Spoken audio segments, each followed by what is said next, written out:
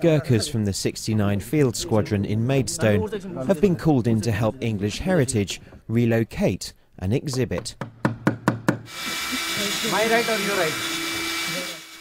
They're here at Dover Castle, dismantling this replica of a 1216 Trebuchet and moving it outside the castle wall, piece by piece.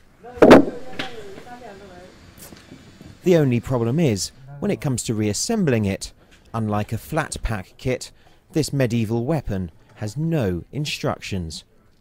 I think it's not a screw on. That's the we got a problem. That's So it's all very well dismantling it, but you're thinking how you're going to put it back together. Yeah.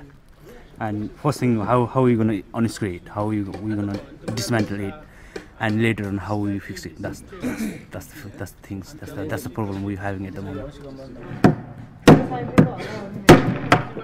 We went out and asked a few civilian firms actually, well, can you do what we asked? Can you take this to pieces, move it through a very, very narrow archway here and then rebuild it again? And they said, well, we can, no problems at all for the actual hacking it to pieces, but we can't guarantee we'll be able to put it back together again.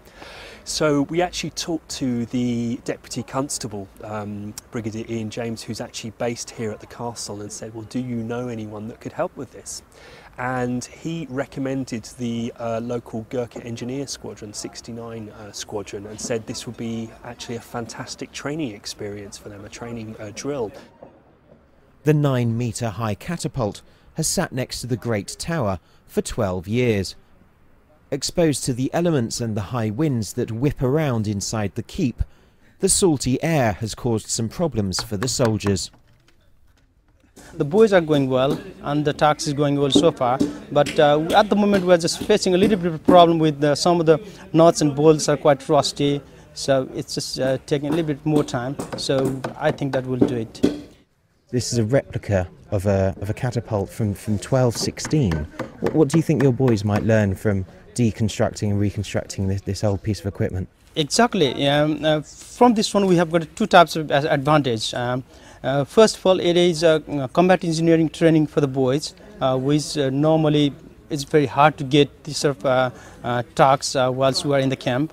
And it is a training for the boys. One way, it is a big advantage for the MOD as well, because heavy training does involve on this one, combat engineering especially. And some trades like carpenters, carpentry trades does involve on this one. It is a bit of trade training and the combat engineering training for the boys as well.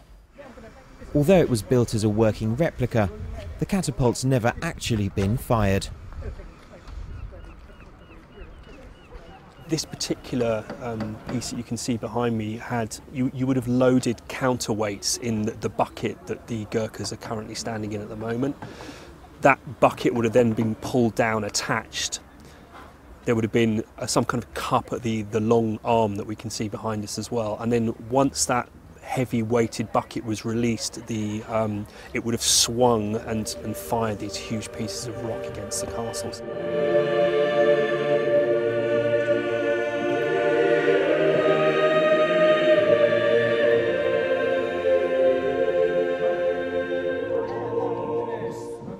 Where it's located at the moment, in some ways it's dwarfed by the tower.